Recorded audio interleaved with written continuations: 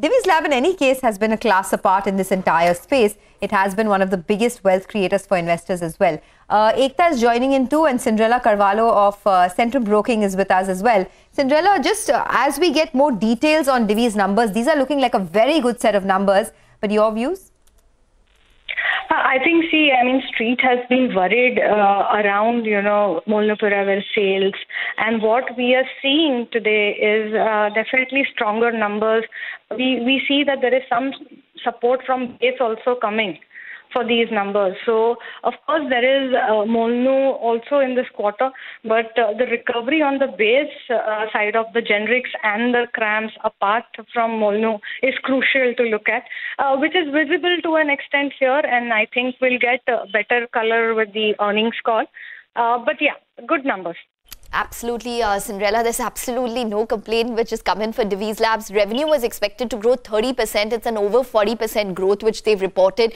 The street was worried that they would manage to sustain 40% margin simply because of the input cost pressures that we've seen. So they've managed to actually beat estimates by 300 to 400 basis points in terms of a margin this quarter. It's coming at a high of around 44%. It's a multi-quarter high for Divis Labs in terms of margins. And obviously you can see the profit which is almost doubled this quarter for Divis Labs. But the key question is, and the stock is up around 3% the key question is, Cyndrella, whether or not this quarter is a one-off for Divis, because the Molnupiravir API supply is expected to have contributed quite significantly, and that would be in the synthesis segment. But do you think that the margins as well as the business that we've seen, this base of around 2,400 crores which they've reported, is actually going to be replicated simply because Molnupiravir might not be that great an opportunity as it was anticipated? Yes, with wave 3 it was, but will it sustain going forward? That's the key question.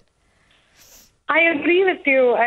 Most of the investors, have the same question, right? All of us have the same question. But I think where we need to wait and watch is the guidance by the innovators will continue to be strong. Almost $5 to $6 billion guidance is given for Molnupiravir.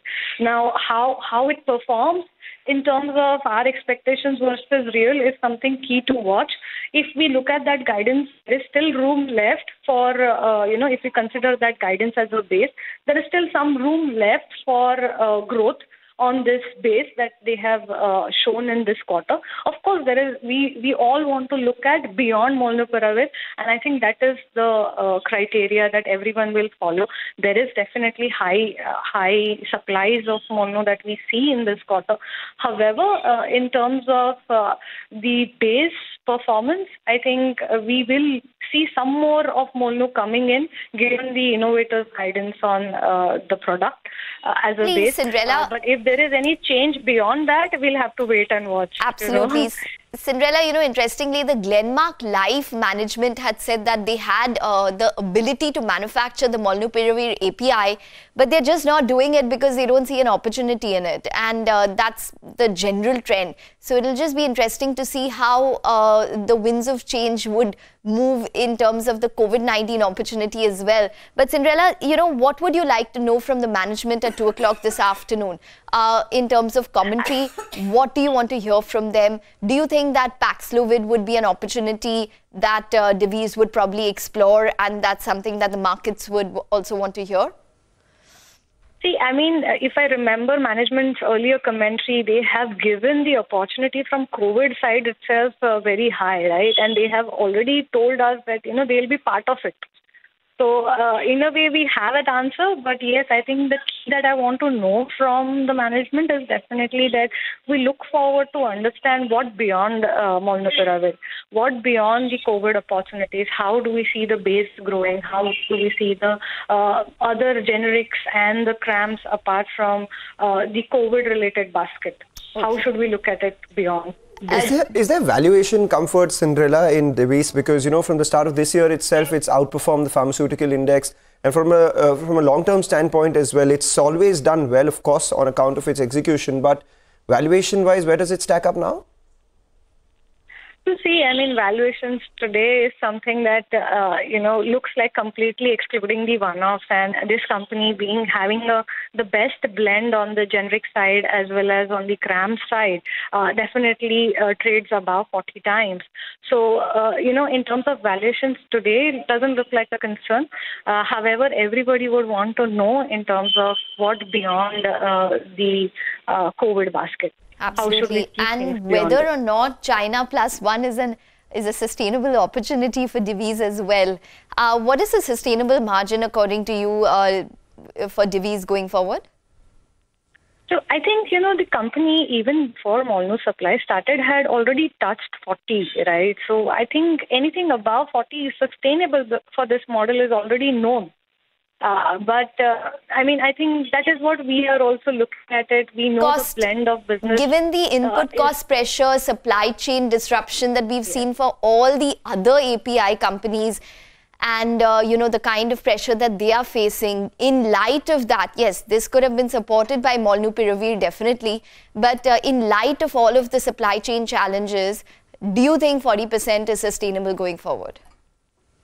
Yeah, I think, because most of the companies have also started giving the ease of both of these, like logistical as well as, input cost pressure. At least it is stabilizing, not coming down, but stabilizing is what we are looking at from these quarter onwards. However, Q4 will still have some impact, but most probably from Q1 of next year, things should be better off from these cost aspects, cost inflation aspect.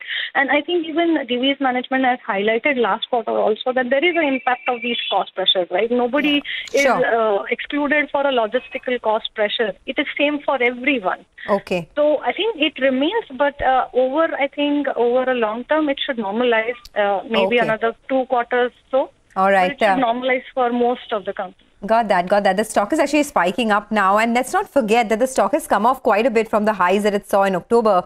It had hit a high of 5,300, and from there the stock is down almost about 18%. So there is definitely legroom, on the upside for the stock now, since it's come off quite a bit. But all right, Cyndrella, we're going to thank you on that note. Thanks a lot for joining us. So, Ekta, final word from your end. Good numbers, solid numbers coming through, and stock reacting. Yes, absolutely. But, the point you made that the stock is off those highs that we've seen from, its 52-week highs. So, in context of such good numbers, the stock is up 2%. It's not a 10% rally because the market understands to a certain extent that there could be a one-off opportunity which is added into the Divis numbers this time round. And what happens once COVID sort of declines in terms of an opportunity?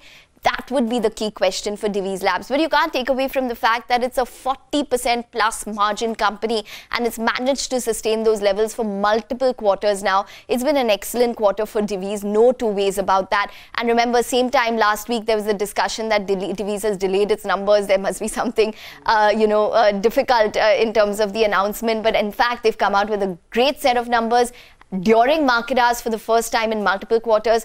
And the